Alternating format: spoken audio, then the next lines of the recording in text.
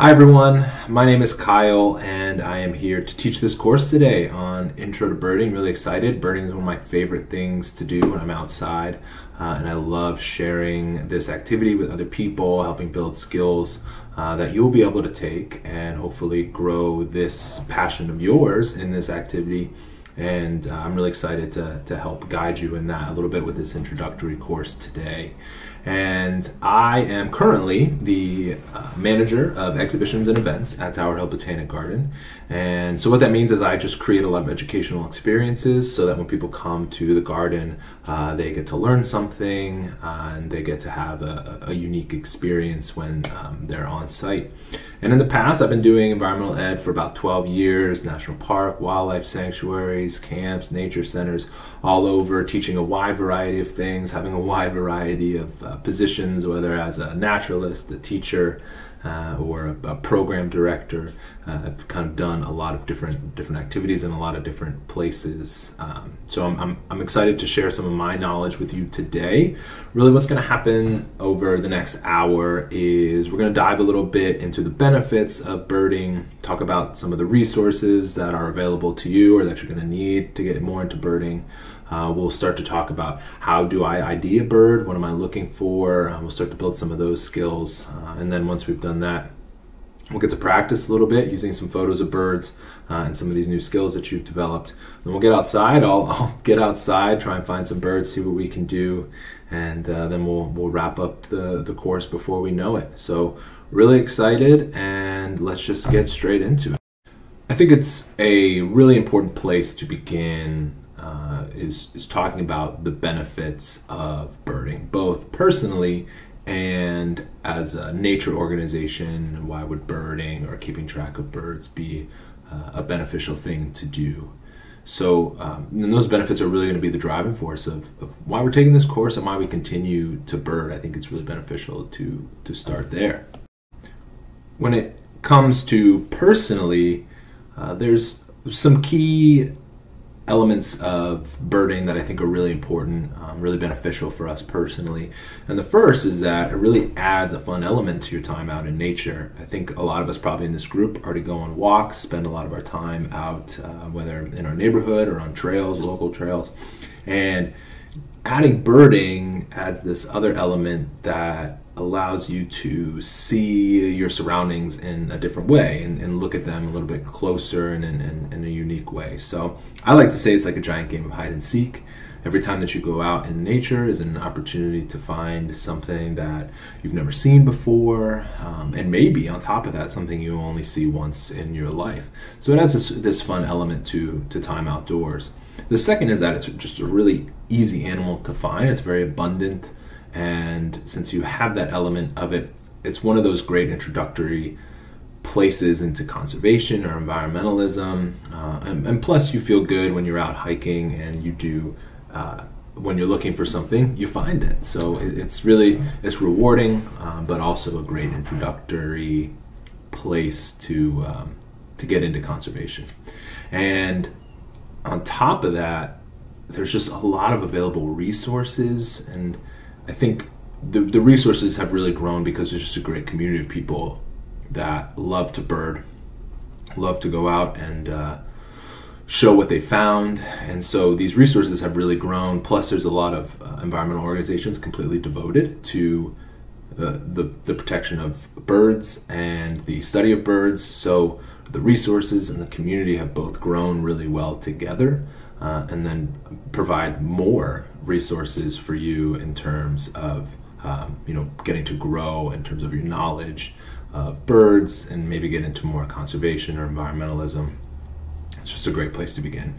And then lastly, it's really just enjoyable. I love every time I go out and locate different birds and get the opportunity to see something completely new.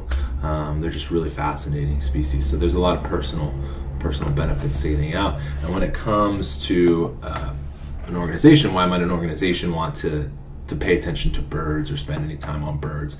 The first is that an organization like a garden, a public garden, or a nature center a protected land, can really provide a habitat that is otherwise really being impacted. A great example is grassland habitat. We have a lot of grassland. Our grasses now, especially in the east, that are just mowed. They're constantly mowed, so there's no time to really benefit from that habitat. But a lot of organizations can create habitat like grassland that can maintain over a long period of time, and the birds can benefit more from that habitat. An animal species like a meadowlark. So these nature organizations have that ability to really impact positively a species that is in a lot of ways negatively impacted. And on top of that, one of the same things for us personally, the bird species, since it's so abundant and easy to find, it can provide us a lot of opportunity to use it for those conservation things I mentioned before. For example, it can be a great indicator of environmental health. One of the key traits or key terms that is thrown around a lot is biodiversity. So how many different bird species are in one location. If we have that or monitor that, then a bird species can tell us a lot. Or if, for example, we have a pretty common bird that we haven't seen for years and years, that may tell us something as well. And it is an easy place to do that, because just like personally we like resources, professionally we like resources too. They can really help us in doing the top two things: providing, positively impacting our environment, and two, using the species to continue to tell us things about our environment. Now that we've talked more about the benefits of birding both personally and as an organization, now it's really important to get into the tools and resources that are available to you for birding, or things that you're going to need. And we're going to talk about them in a couple ways, both the physical tool and resource, and then what might be available for you online or on your phone. And the first tool that you can only really use in person is your binoculars. So this is my pair of binoculars, and it's about a medium size. It's really a good size for me, and has really served me well as a pair of binoculars. And one of the biggest questions I get is what binoculars should I get? What should I use? And really the most important thing to me, and what I would pass along, is that the optics are really the most important thing. You don't need the biggest, the most expensive pair of binoculars to have good optics. And those optics is really just how clear your picture is, your vision, when you do locate a bird. If it tends to look a little bit like you've got water in your eye, things aren't really crisp, clear, that's where you start to get into a lot of issues about being able to identify a bird. So we're not going to get into every single pair of binoculars. There is a really helpful guide that was put together by the Audubon that lays out some good resources for choosing binoculars at different levels. So when we talk about the online resources, I'll pull that little guide up that you can use to help guide you in picking a pair of binoculars. The one thing I will say is it's not always about the binoculars and what they are able to do. A big part is what you want out of your pair of binoculars. So for example, I tend to go with this medium-sized pair because I do a lot of hiking, really long hikes. I don't want a huge pair of binoculars to get in my way all the time. So this one really does well for me. So I would think about what type of birding are you really going to do, and try and match a pair of binoculars that fits to that, instead of thinking, well, this pair of binoculars can see really far, or this pair of binoculars can do X, Y, and Z. Just think, is my picture clear? Are the optics good? Does it have a nice clear picture? And is it doing what I want out of a pair of binoculars? Does it match my lifestyle and the way that I'm going to bird? So binoculars. The next resource that you are going to need, and this is the one that can be available in person or it can be available online, and that is an ID guide. And I definitely recommend that if you do have your own personal ID guide, that you take it out for this course. You're going to need it, and it's good to keep practicing with that. The other recommendation I have is that there's so many different kinds of ID guides. I think it's really important that you find the one, just like the binoculars, an ID guide that matches you and your style of birding, the things that you're going to need. So That's why I definitely recommend actually picking up the physical guide, opening it, reading through it, and seeing if it matches the way that your brain operates. Some have a lot of content, some have minimal content, some organize that content in one way, and another one organizes it in a different way. And so it's really just helpful to dig deep into that ID guide. And my few recommendations of things that you're definitely going to want in your ID guide the more you get into birding is really three big things. The first, and this is what most ID guides do have, that is some sort of a photo, something to have reference to, an actual visual. And some go into more detail into those visuals. As you can see, mine tends to point out some key traits. But having either a drawing or a photo is going to be really, really helpful. The next is that the space that's next to this is, I think it's good to have a bit of information. There are ID guides that have absolutely zero. There are ID guides that have a boatload of information. If you have at least just a small paragraph, one, to learn something, and two, it's really going to help you in some of the more minor details that are really hard to pick up on your photo. So maybe it's call or some small little coloration on the bird. So I do think it's helpful to have a description, a short description at least. And then the last, I don't think is essential, but I do think it's really helpful. As you can see on my ID guide, it's the guide of the eastern birds east of the Rockies. That's a pretty big area. So I think it's really helpful, and you're going to learn more about this as we get in. I think it's really helpful to have a range maps, an assortment of range maps that can tell you where this bird actually resides, it nests, it breeds, it changes all the time. So that can really help you in IDing a bird, which we're going to get into in a little bit. So that's the physical two physical things that you can have in your hand, but then there is also the online resources. There are quite a bit of online resources that are available for you if you don't find an ID guide that you like, or you just like to have a virtual tool to use. And there is really a large database of information out there. So if you would rather use the online resource, or you don't have an ID guide yet, there's really a lot. And I wanted to start with pulling up the binocular resource that I talked about earlier. And as you can see on the Audubon website, so again, the Audubon is an organization really devoted to bird conservation and management. The Audubon has a really helpful binocular guide that can help you identify what type of binoculars that you can use and what you might need. And they separate into some really helpful categories. So there's a top of the line, really the high end, and you can see that most of them are really separated by the price. So if you keep going down, high end, again, just continuing to go down in cost. And then way at the end is a get in the game, some of the lower cost binoculars that really have still good optics, really give you a clear picture. So this is a really helpful tool if you want to use that. Now, when it comes to identification, there is some helpful online tools, which online may help you when you're back at home. It's probably going to be not as helpful when you are out hiking. But we will talk about apps that you have available as well. Now, the Audubon, again, this is the Audubon website, has a tab devoted to identifying birds. You can see at the top, there's just a little thing for bird guide. And as you scroll down, there's a way to break it up by region. So if you click region, and for me, the region would be in New England, and it will load, and it will only bring up birds that you're going to find in New England, which is really helpful that creating your region. And the way that you would do and use this is you have the photos, and you could go through until you find a photo. If you think the family, then you can definitely put in the family, and it will narrow it down. It might be a little bit harder if you don't know those. We're just introductory, so you may not know the family, which is okay.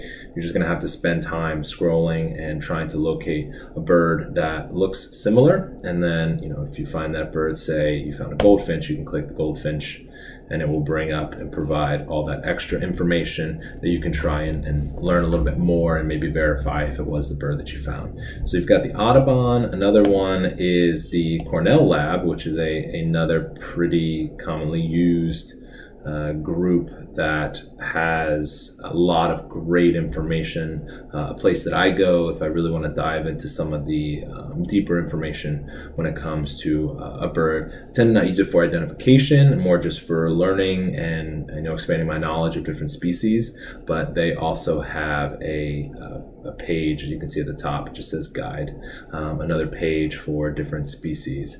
Now theirs is going to act a little differently. They don't list out every species in a way like the Audubon did, and I think probably your best way to do it is to go on this browse guide and go to shape, and when you pull up the shape, you're really going to narrow down to some different species, and you're going to learn that this is one of the first things you're going to do when you ID a bird, and you'll be able to narrow it down. So you saw a bird that kind of looks like this one, and you can click it might be a chickadee, and it'll bring everything up, and there's where you're going to narrow down your list of things that you can ID your bird. So you've got a couple good online resources here. And when you aren't at your computer and you're out hiking, you need an app. There's a couple really good apps. Probably the best app, going back to the Audubon, is another really good app that you can download on your phone. And when it comes to that app, they tend to ask you really good questions like what was the shape, colors, and they really help navigate the IDing process for you, which is helpful. A lot of people tend to like that they don't need to scroll through and do the IDing themselves, that they have an app that's helpful. So the Audubon app is really a nice tool. So you can go on to your app store, download it for your phone. And the nice part about that, sometimes, I have an app on my phone as well in case I forgot my ID guide or I'm on a long hike and I don't want to take this big book with me. Sometimes it's helpful that you can only have your phone and this smaller resource that still has all the capacity to show you everything that you want. So that's probably the best app to go on and use. And then another really good resource is something called eBird, which is something I use as well. And eBird is a little bit differently. It's not really an ID guide, and it's more just a way to connect the community and participate in conservation. So you can come on the website and it will well, I should backtrack. eBird is a way that you can create checklists of birds that you find and log different birds. And all people around the globe use eBird and log their own. So you can come on to the website and you can find more birds. And what happens is it will bring up a nice map, and everyone else's checklists will show up on that map. And you can click and see if anybody found anything close by. And then you get to share your own. When you have the app, it just creates a checklist, and you log the birds that you found, and it uploads to this database. And it's another great way to help with again, conservation, environmentalism. So it's another really helpful app. Whenever I go out and I bird, I tend to log everything I find on eBird. One, it just helps me keep track of the things that I found that year, and two, it just puts another layer of another element to the act of birding, that I'm contributing to data in the conservation of just in the conservation realms. I'm just contributing to the data. So another really, really helpful tool. These are probably some of the best tools that you have out there that are online. So, as we move forward, if you have an ID guide, use that. If you don't have an ID guide, you can download the Audubon app, or you can just use online to try and help ID for this workshop. So, and go really forward with, whatever is your, it's really a big preference for most people. I tend to tap into all of them in little ways, but it's really up to you on what you really enjoy and what's helpful to you. So now that we've talked about tools, we are going to get into the nitty-gritty stuff, and that's all about how do I ID a bird. It's one of the biggest reasons that people take an introductory course. I often hear a lot that I see birds all the time. I don't know what it is, and I really want to know what it is, which I love. People are curious about birds and trying to know what it is that they're seeing, which is really all about the core of being a naturalist, is your curiosity and what you're surrounded by, and being able to read nature. So we're going to get into how do I go through the process of IDing a bird, and how do I get some of those skills necessary for getting the right identification and making sure it is the right bird that I think it is. So we're going to talk a little bit about anatomy, habitat, behavior. All these things are important into being able to correctly identify. So I'm going to be pulling up a PowerPoint that has certain graphics on it that are going to be helpful for us. I'm going to be talking during it, so make sure you're definitely keeping your volume up as we go through it, but it's just going to be the PowerPoint up on the screen. When it comes to identifying a bird, there is a lot of information that you are going to want to try to collect, to really download. And one of the tips that I always give birders when we're out birding is, when you first locate a bird, focus on it and try to intake as much as possible. The larger details down to the smallest, and then go to your ID guide. And it's pretty common that I do see people really put the bird into their binoculars, get a couple things, go to their ID guide, realize they didn't gather enough information, try to go find the bird again, and it's gone. And that makes identification really tough when you feel like you need more information. So we're going to talk about what that information is, what you really need to try and download, and we're going to go through it in a few different ways. And I do think it's helpful to go through it the way that we're going to go through it. And there's some things to do first, and then just kind of work your way through piece by piece, and each little piece can hopefully in the end help you get to the end conclusion of being able to identify the bird that you have in front of you. One of the best places to really begin in terms of identifying a bird is the size and shape of the bird. And when it comes to size is really helpful, because that can help us narrow down what it is that we have in front of us. So if I were to say something like, our bird is about the size of a cell phone, then that could probably rule out we have a red-tailed hawk in front of us, which is much larger than a cell phone. And so it can really narrow down and rule out a bunch of birds that you have in front of you. And then when it comes to shape is really important, because shape has become one of the more consistent traits across a species. We've had a lot of changes within species due to things like climate change, and it's affecting things like coloration, it's affecting things like range, where that bird typically is. So some traits have been pretty variable, but shape has proven to be pretty consistent throughout the years and throughout a species. So shape is really helpful. And we can look at shape in a number of different ways, as we'll see all across the bird we have in front of us here, which is an American robin. So we have the robin, which we can go all the way to if we think about the whole bird itself, this is a pretty more long and slender type of bird. It's a little bit rounded and plump here in the front, but tends to really be long all the way through, instead of short and kind of circular and plump. So we have a more long bird. And then if we start all the way at the top, we have our beak, and beaks come in all different shapes and sizes depending upon what that bird does, what it eats. So probably one that we're really familiar with is something like a woodpecker that has a super long beak to drill holes into logs and be able to get the food inside. And our robin here has a kind of in-between beak. It's not exactly short and stout, and it's not very long. It's kind of in between, a nice beak to still be able to dig into things and gather food, whether that's into the ground or into a pine cone. So a nice kind of in-between beak, a little bit long and slender, but definitely some size to it. And then if we go up towards the head, the robin, since the robin has this more rounded head shape, which can be helpful if you know a blue jay. A blue jay has a more tufted head. The feathers come up to a point, so the shape of the head can play into it. And as we go down, the wings, so one of the two more focused on things with wings is the span, so from one side to the other side when they're open, how long that is. And then wings can come in a variety of shapes depending upon the feathers and how long the feathers grow. Some of the primary, secondary, the different feathers, which those things tend to be more apparent when the bird's in flight, being able to use the wing length and shape.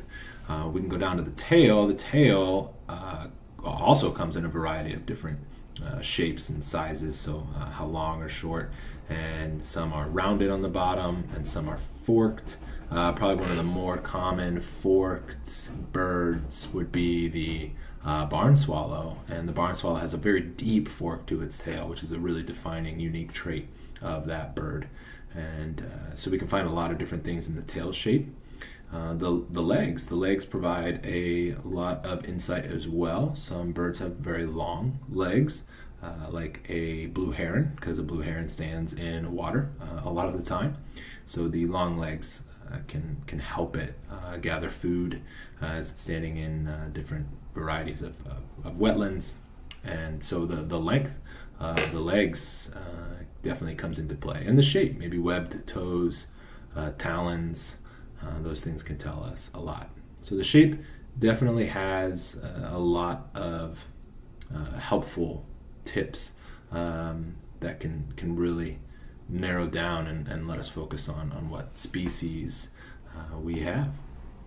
Color is the next really big area where there's helpful content with IDing a bird. It's definitely one of the first places that people want to go. They tend to go to color before they do with size and shape. I would definitely recommend again doing size and shape first to narrow it down, and then color is going to help you narrow it down even further.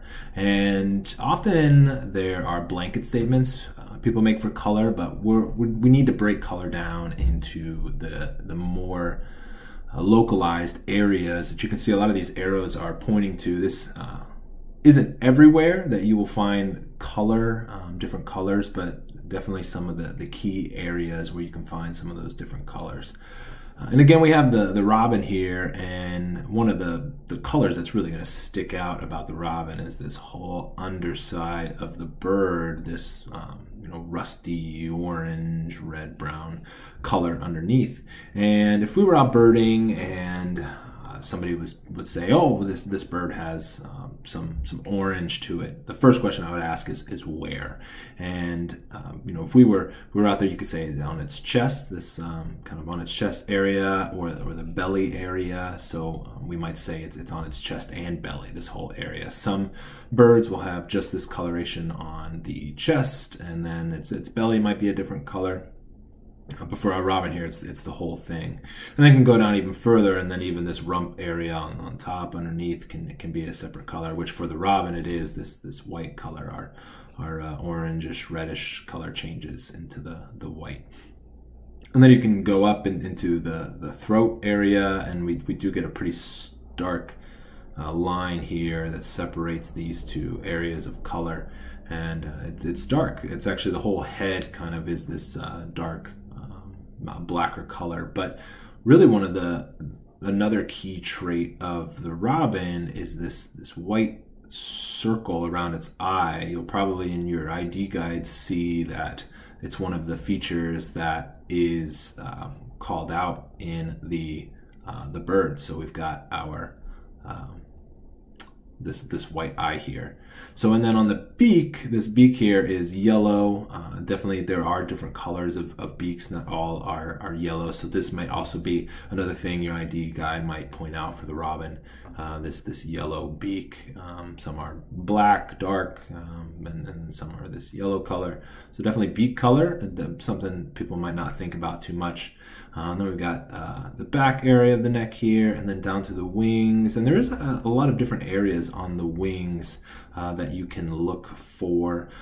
There is the primary feathers, some secondary feathers. You'll just kind of see this break of different groupings of feathers. And the whole thing could be one color, or as you can see even here on the robin, we've got some streaks of white, or there might be some bars of color, some white bars that some of our other birds that we'll see today do have some unique coloration on their wing. And then even taking it all the way down to the tail, the tail has some different coloration as well. There might be say a continuation of this rust color may go all the way down to the underside of the tail. It doesn't for our robin here, but that is a possibility in some birds that we'll see that coloration underneath the tail.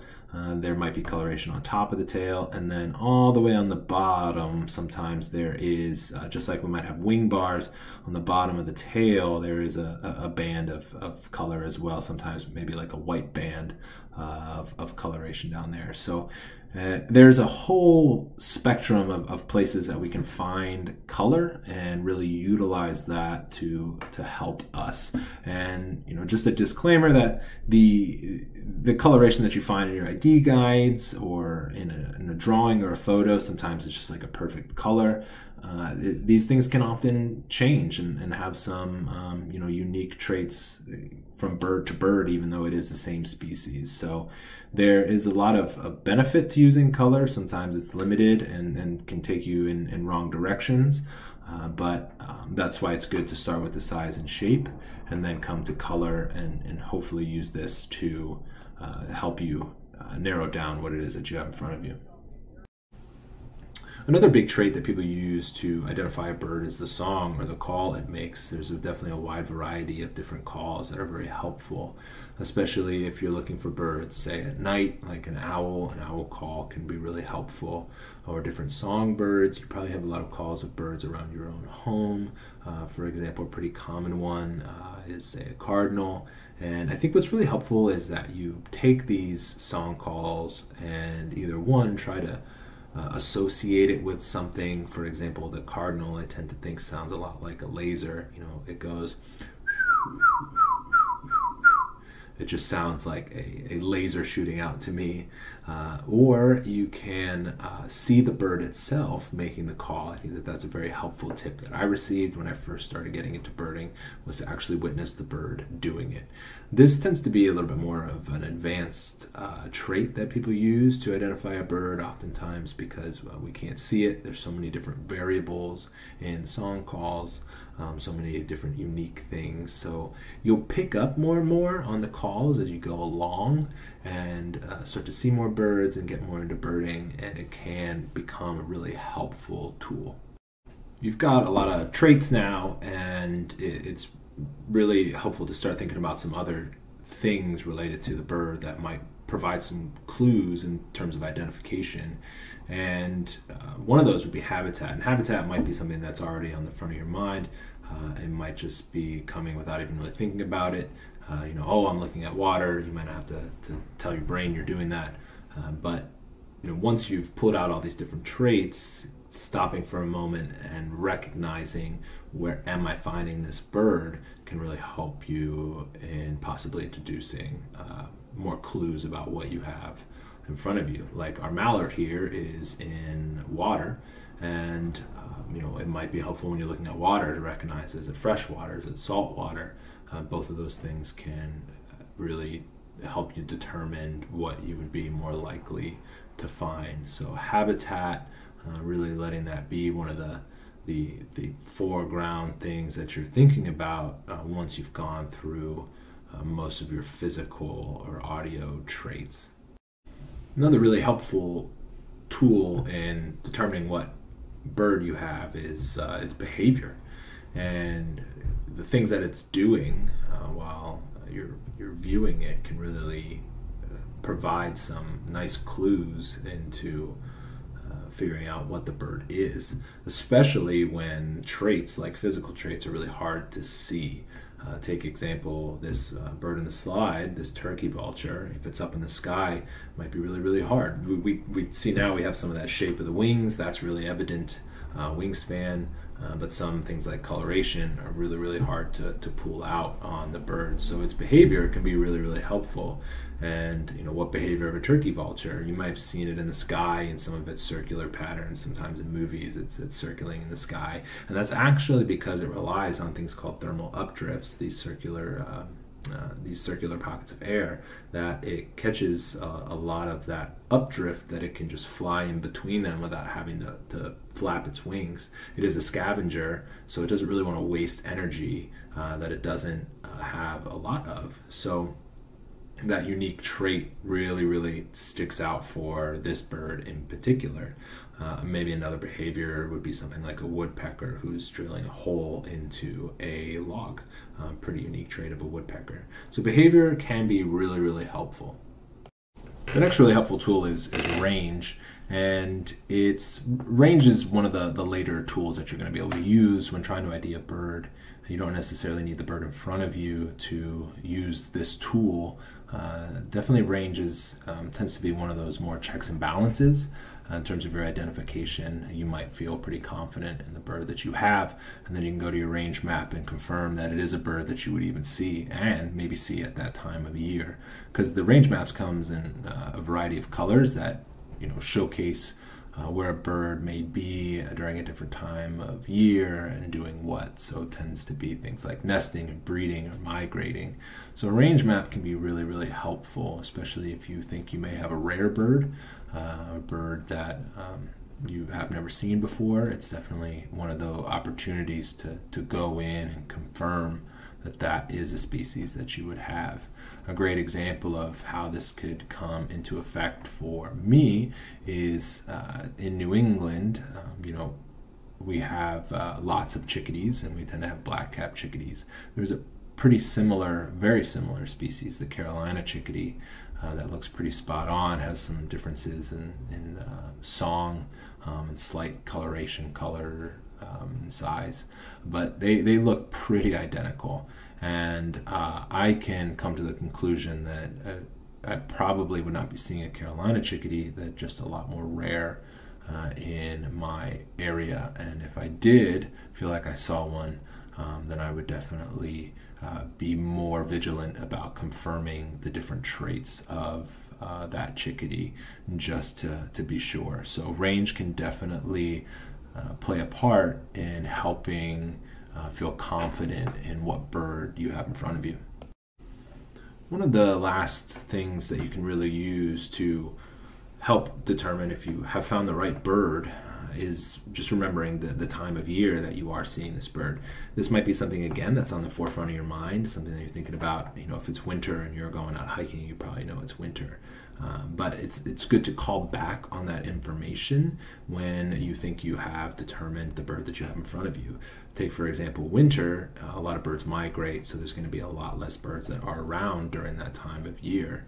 So if you are walking along and you think you've seen a red bird, and you come to the conclusion you think it's a beautiful summer tanager, the summer tanager would not be around during the winter time, so you can rule that bird out.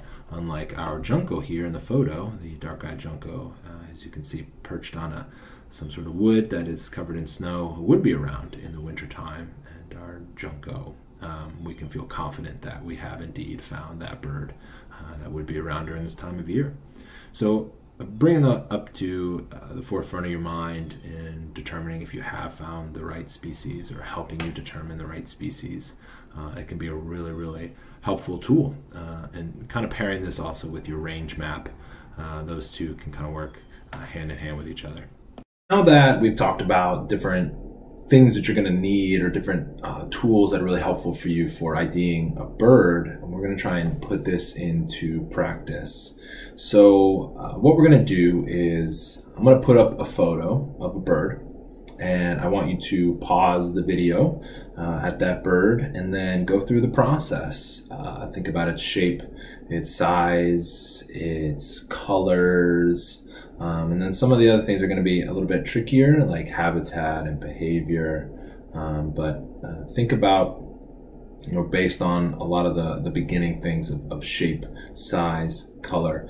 Pull out those traits and see if you can ID it based on your ID guide. And then once you think you have it, write it down. And then I'm gonna press play. You press play, and then we'll have a second picture come up of a very similar bird with a lot of similar traits, and see if you can ID that bird as well. So when the other picture comes up, pause it, try to ID it, and once you think you have it, write down what you think it is. So you should have two birds possibly identified, and then we'll come back and I'll put both up on the screen and we'll talk about them, we'll ID them and talk about some of the differences and some of why is it what it is. So we're going to put the first photo up, pause the video, take a chance at trying to ID it. Hopefully you've gotten to guess what the first bird is, so we're going to put up a picture of the second bird, so pause it and try to identify it. Hopefully you've had a chance to try and ID the birds that we have in front of us, and if you haven't, I definitely encourage you to definitely go back a little bit or pause here and try to take a chance at IDing and pulling out some of these unique traits that we have in both bird species. And before I tell you what the birds are, we're going to go through some of those traits that are really helpful in knowing some of the things that we've just previously learned that are helpful to use in terms of IDing both from these species from other species that aren't really closely affiliated to each other, and then these two species that we have here in front of ourselves. And when it comes to all the things that we know are useful, the one that I really mentioned that we should begin with is really hard to tell in a photo, and that's size. So to give you a little glimpse of the size, it's probably about the size of a common cell phone now. It's not too large. So that can really help us in determining what we have in front of us. For example, size of a cell phone, we know it's not, say, a chickadee, which is definitely smaller, and it's not a red-tailed hawk, as another great example. So we know we've got about the size, maybe something a little bit more narrowly, it's definitely smaller than our robin, so we know it's not something like a robin or a blue jay. So we've got the size. When it comes to shape, there aren't really any two defining feather traits like a tuft. So feathers probably aren't going to provide us too much. We can go to the beak. We did talk about a beak, and the beak here is definitely short and stout. Really powerful beak for breaking things open, like seeds. So we've got this short, really powerful beak on both. So that's not really going to help us. The coloration is a little different in both, but in terms of shape, that shape is not going to provide us too much. And then if we go down, you can't see it, the tail. The tail does have a slight fork in it. It's not a rounded tail, but the tail does have a slight fork to it. The legs aren't long, so we can roll out something like a blue heron who has very long legs for standing in water.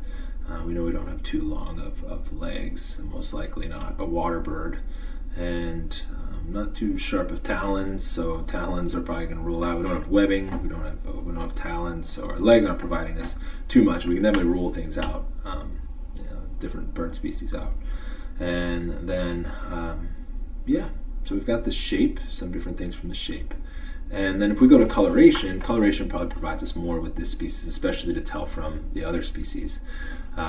So we've got obviously the red color. So, if you know a lot of bird species, a bunch of different red species might come into mind, like a cardinal or a summer tanager, all have red coloration.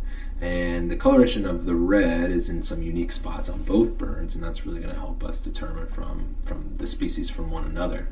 So we have this really dull, on the bird on the left, we have this dull red color on the crown, on the throat. This dull color actually doesn't really come here on the side of the face below the eye. isn't really that red color. So it's really focused on the crown, on the throat, into a little bit into the chest, a little bit on the back of the wings here, and also a little bit here on the top of the tail. You can see it's faint. And then one of really defining traits of this particular bird is that it goes from this red color and then transfers into this more black, dark brown streaks here along the underside of the bird. Nothing really on the wings. We have some white coloration, and which doesn't stand out too much, but this is really the color that stands out and tells us a lot, especially here on the chest and belly. And if we go over to the other one, it's the same red, but in a totally different way. It's very bright and vibrant. With this species, often talked about how it looks like it's dipped in Kool-Aid or raspberry juice. And if something's dipped in it, then that red is in way more places, which we can easily see. The whole head, the chest, all the way down to the belly, the top of the wings, into the wings themselves, and here along the top of the tail. So that red is all over the place, in every kind of nook and cranny. And there is some slight changes, like there's obviously some white here, some darker color around the eye. But if we're narrowing down between these two species, this chest area to this chest area is going to really make them stick out, and the vibrance of the red color between the two really sticks out. In terms of where you'd find this, I mean, you're probably going to find it in your backyard, in some low shrubs, bushes, low trees, anywhere it can find some of its more common food, maybe even on the grass. Could be on the ground, possibly trying to find some food. This is a bird that you would probably locate in a bird feeder, trying to get some food. So this is probably more your eye level, where this bird would come into view in most spaces. And range, it's pretty common in most spaces. More times than not, those who are watching this video would probably have both species in your region. So that's probably not going to dictate one over the other. Range. And then their behavior is not going to vary too much from each other either, but they are doing some things that some other species would do, say like standing in water. And again, they're going to be perched on branches, trying to find food in low shrub areas. So really narrows us down to some songbirds, to the species that we have here. So if we're going to ID them, that red color again sticks out. Where the red color is, the size of the bird, where we're going to find it. Then we know it's a songbird, so we can really narrow it down that we've got some finches in front of us. The one on the left, this is a house finch, and the one on the right is a purple finch, and that red color really dictates where that red color is, where it's prominent, and these streaks here really differentiate between the two species that we have. We're going to do another one, try and practice our identification skills. So we're going to do the same thing, put up a photo and try an idea, write it down, and then I won't stop between these two photos to warn you of the next one. So we'll put up a photo, pause it, pause the video, try and ID it, write it down, press play. The next photo will come up, pause it, try and ID it, write it down, and then we'll come together and talk through what the birds are and some of their differences.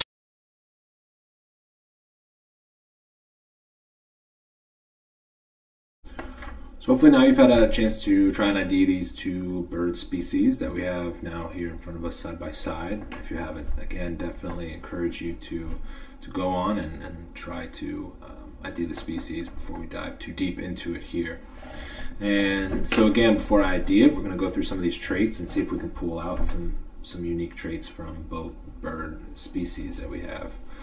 So if we start with size again, one of those really hard things to notice here on our bird. They are a larger bird, probably pretty comparable to the robin that we had, definitely larger than a cell phone, probably not as large as a tablet, so kind of one of those in between, probably about the size of a robin, a blue jay, getting about that size.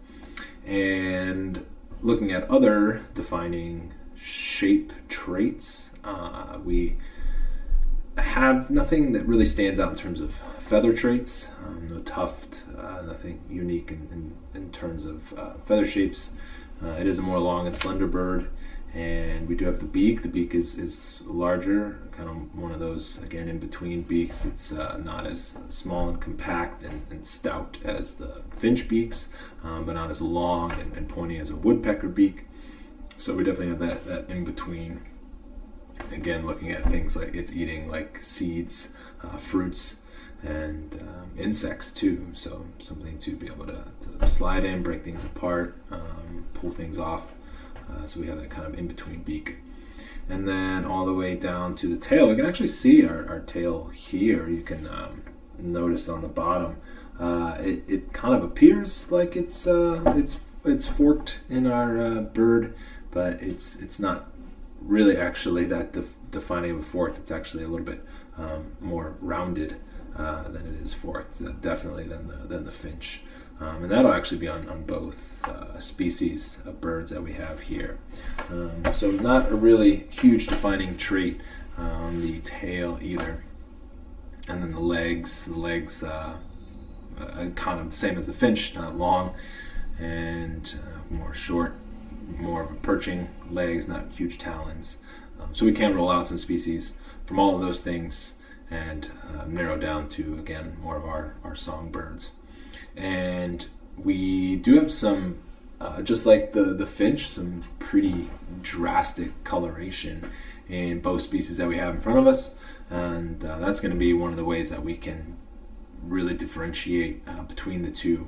And these are actually really, really nice photos. These are a great example of how photos can be sometimes a little bit misleading, because we do have some great prime examples. The one we have on the left is that bright orange is really coming through very, very strong on that bright orange. And sometimes you can find orioles that are this vibrant.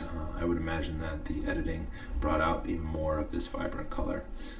But it is a bright, beautiful orange color that we have here on our left species.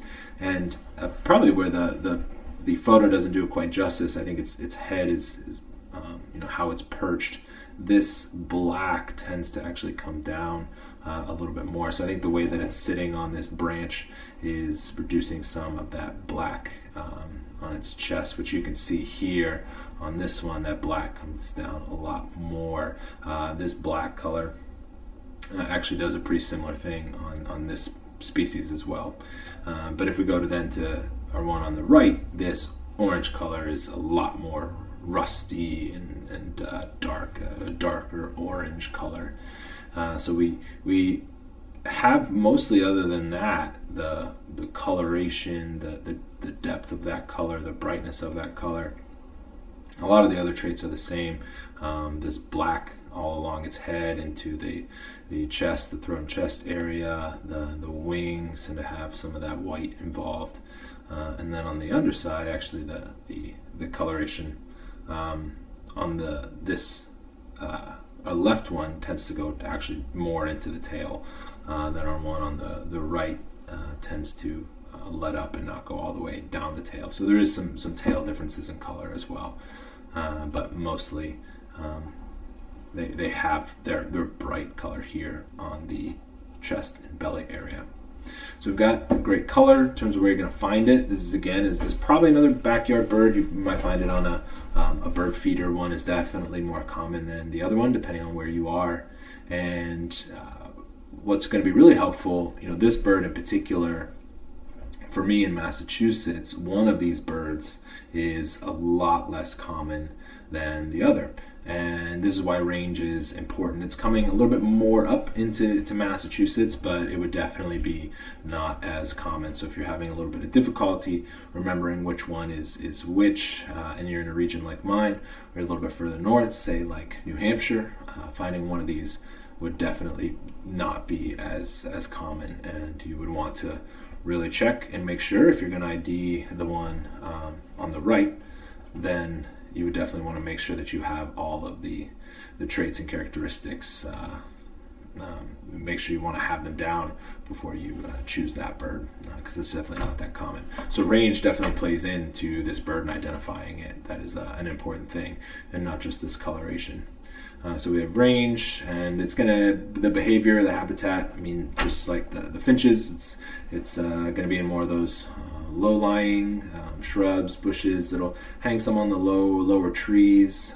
It will fly around to different areas, trying to locate food. It likes the smaller trees that produce fruit, so it will go to fruit trees, and so you'll find this a lot of times at more of your eye level areas, and it will be up a little bit higher up as well, definitely more than the finch, a little bit higher up in the trees, especially if it's nesting in certain areas. And I think those are probably our biggest characteristics that we're going to find in these birds. So on the left we have a Baltimore oriole. They're both orioles. We have a Baltimore oriole, and on the right we have an orchard oriole. And yeah, they're both beautiful birds. They're very loud birds. We don't talk that much about song in this introductory course. I think song, the song that it puts out, is one of the more harder traits to pick up when you're introduced to birds. But the Baltimore oriole has a very strong, powerful song as well that really sticks it out to a lot of people. We've had the opportunity to learn about how we can ID birds, and I really want to try and put this into practice. So I'm going to go outside and teach you a couple more things, and then see if we can locate a bird and try to go through the process of identification. If you are at home, I definitely encourage you can go outside and try to bird yourself on a walk. You can bird right outside your window, or if you do have a backyard or a side yard, you can always go out and use the space right around your home. We did talk a lot about how abundant birds are, and there are a lot of birds that like to take advantage of spaces in neighborhoods, around even apartment buildings, any trees, wherever there's a food source. So birds are everywhere, so wherever you have that's accessible, definitely encourage you to try to get out at least for a portion of this day, or use some of your new skills in terms of trying to identify. So I'm going to go outside and you can follow along. Again, I'm going to teach you some things, and we will see if we can find a bird and try to identify it. So we're outside now, getting ready to try and find some birds, and this is actually a very good time to do some birding. There's not as many leaves on the trees, which reduces anything getting in the way of the birds and what you're looking for. And we're also getting really close to the migratory season, when a lot of birds are going to be coming back, but also a lot of birds are going to be passing through. And some rare birds that you might not see very often because they don't live in your area might be coming through because of migration. So it's kind of an exciting time going back to what's really fun about birding, and one of those definitely for me is finding things that you've never seen before. Now's a really good time for that. So I think it's very important that a couple things are identified before you start to really get into looking for birds. And one of the first things is that when I often go birding with people for the first time, they get into a habit of looking up all the time, thinking that birds really only exist high up in the trees, are always flying around. But birds actually have really a diverse array of ecosystems that they live in. And so you could have birds that live on the ground, nest on the ground, and do a lot of feeding in those locations. I actually just saw a tufted titmouse trying to find some food on the path I'm on. So they're on the ground. A lot like to live in shrubbery, really thick shrubbery, like you've got a bunch of sparrows that really like those areas because they have extra protection, and they also have more food in those areas.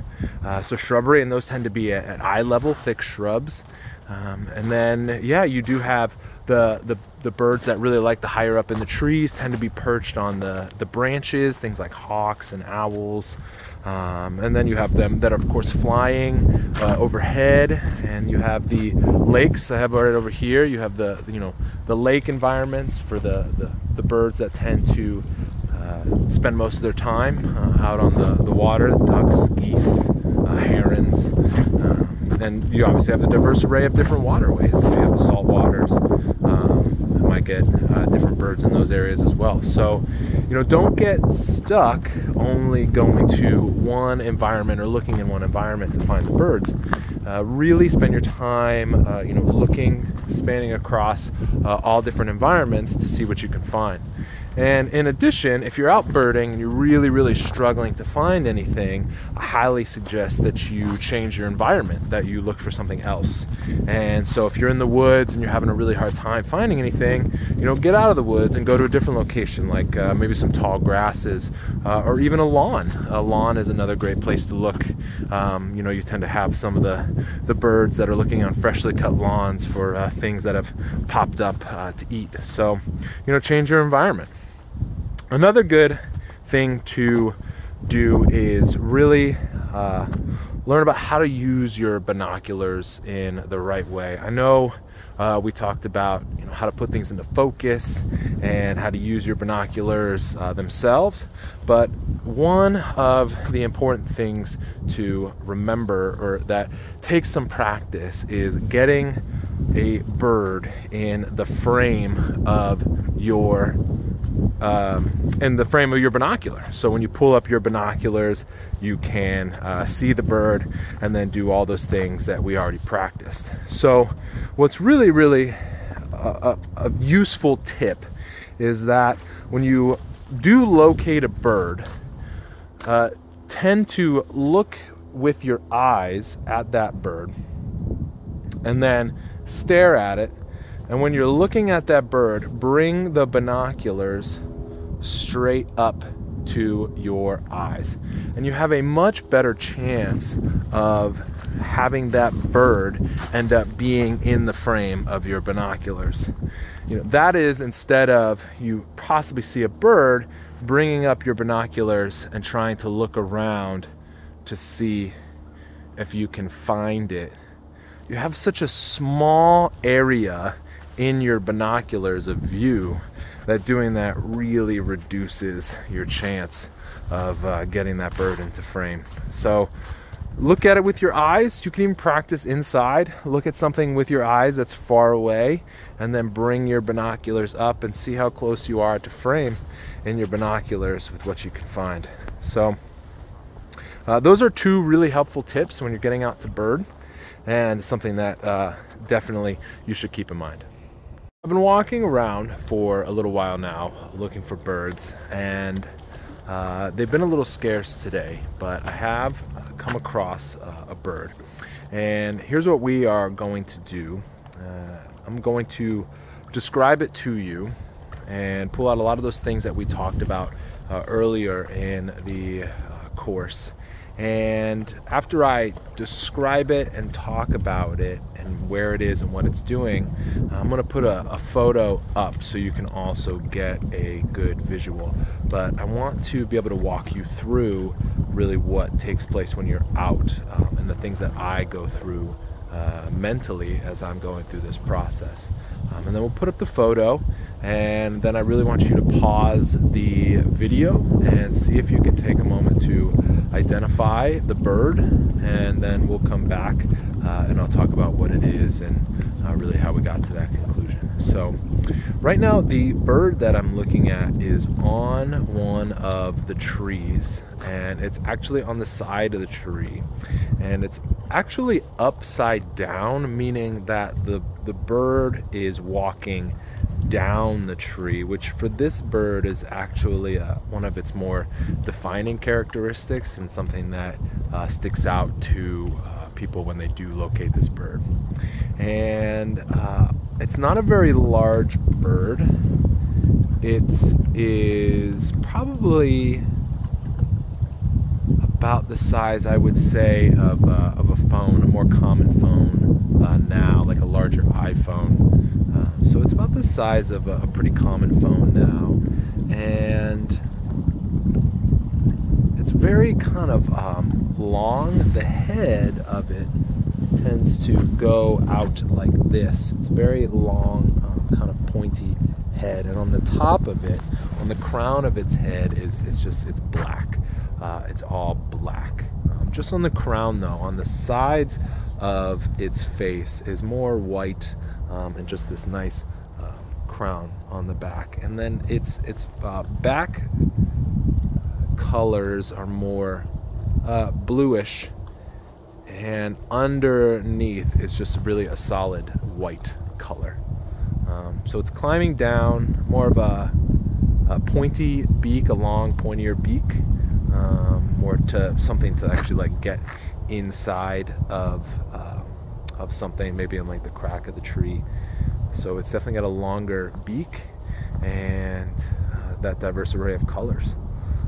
But what's really important on this bird, just a little tip, because I do know what bird it is, there are a couple types of this bird, and one of the important characteristics is that its belly is all white.